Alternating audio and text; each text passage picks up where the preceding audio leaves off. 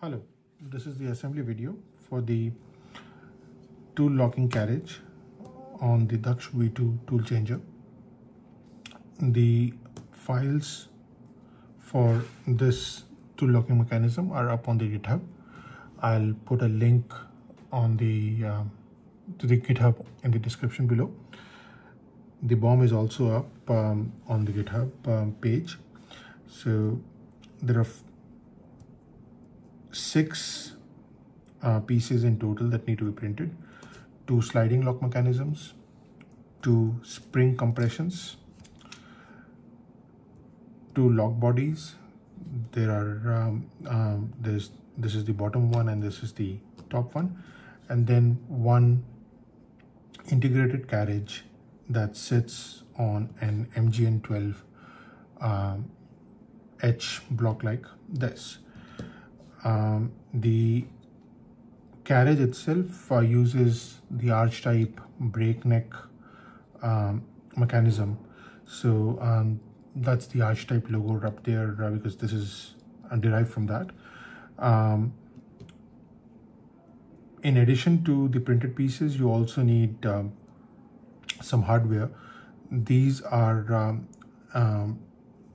springs, 12 mm springs with 6 mm outer diameter and 5 mm inner diameter. We need 8 of them, 4 for each carriage. They just sit in the holes that are designed for these springs on the tool bodies. In addition, we also need for the tool bodies we need M3x16 dowel pins. They go into the holes on the tool bodies. We need 4 for the lower tool body and 2 for the upper tool body. In addition, we need 1 hex screw on the lower body and 2 M3 hex screws on the top body. So that essentially is the hardware required for the tool locking bodies. Now moving on to the carriage, we require 4 M3x24 dowel pins that sit in the slots or the holes that are made for these dowel pins. So 2 on each side. On the sliding lock mechanism, so again we need dowel pins. These are M3x20 dowel pins. So 3 of them sit in the holes that are designed for them, and then we need 2 M3x30 dowel pins that need to be ground at a 45-degree angle on one end. And then when you assemble these, we need to make sure that the open side of this sliding lock mechanism has these ground faces facing up.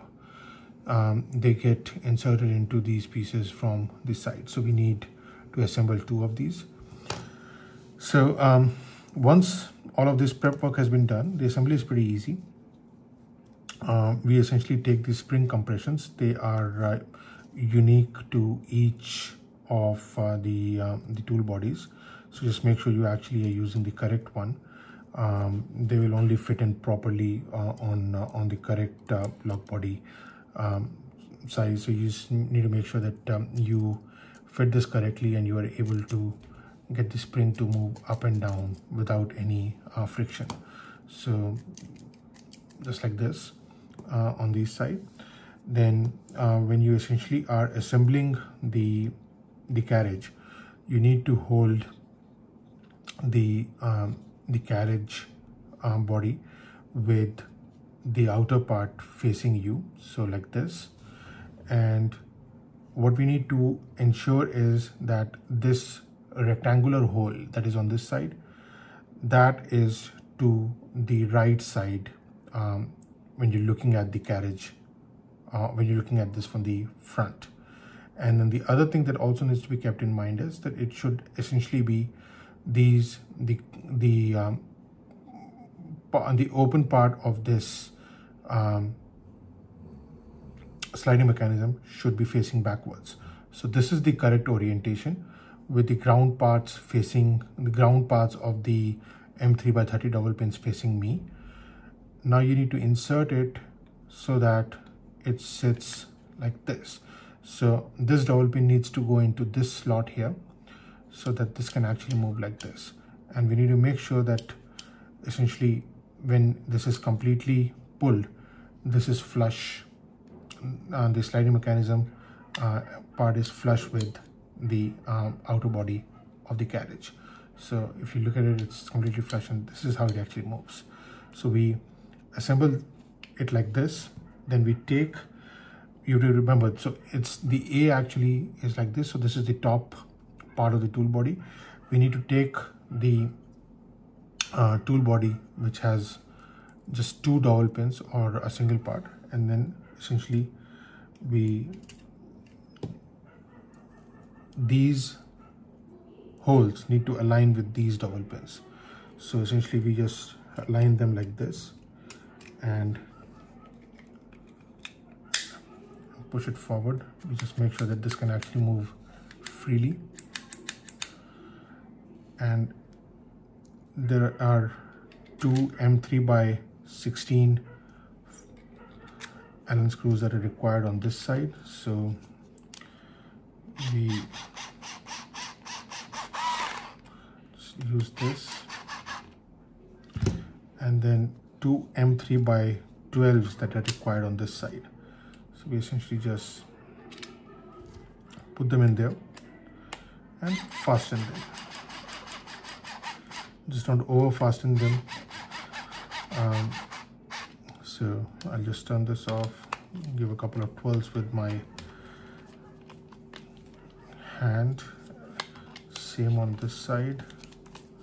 Just make sure that this is completely fastened. You should be able to see that this is completely sealed properly, and you should be able to look into the tool and see that these 2 dowel pins, they should just slightly be extruding from here. When I move this, they should move completely. So that is how the locking mechanism actually works. So that is how this should look once you have this assembled. Same thing we actually do on the other side. Now that we have it assembled, we can actually just kind of make sure we are again putting it correctly. So these ground pieces, ground faces go towards the back like this. These slots are aligned correctly. We take the second lock body with the 4 dowel pins and just align it correctly with the carriage. 1 M3 by 16 screw goes there, and then 2 of these go from the other side into the pins on the square nuts on this side. So essentially in here, now we just need to make sure that this kind of gets aligned correctly.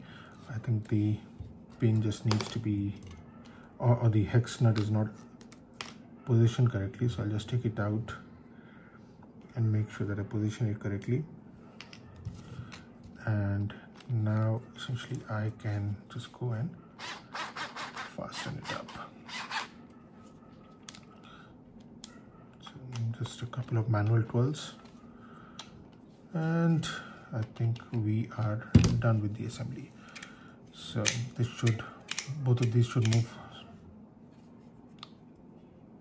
So now if you look at this, I can move this back and forth easily. I can move this back and forth. So that is the assembly for the tool carriage. In the next video, we will assemble the tool head itself, but I have one partly assembled here. I'll just demonstrate how it actually locks in.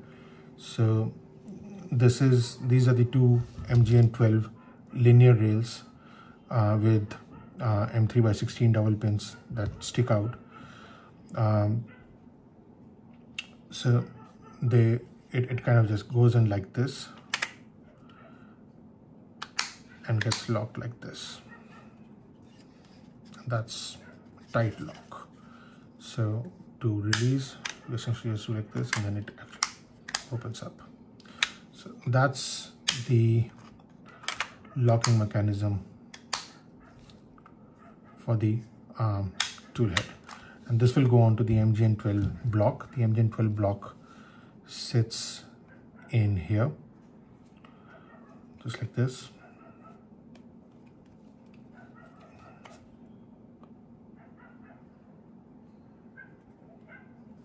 It'll just go in there, and that is what it actually, this is how it will actually be facing. So when you actually look at it from the front, that is how this will look. Thank you for watching the video. I will see you in the next video when we go on to assemble the tool head. Thank you.